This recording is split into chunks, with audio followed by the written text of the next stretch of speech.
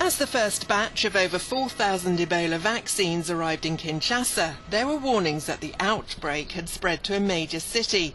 So far, all the 23 people believed to have died from the virus have been in isolated areas, giving the authorities hope of being able to ring-fence it. But now a case has been detected in the city of Mbandaka. It's the 9th time Ebola has been recorded in Democratic Republic of Congo since the disease made its first known appearance near its northern Ebola River in the 1970s. It's the first time the newly arrived vaccine will have been used since it was developed 2 years ago.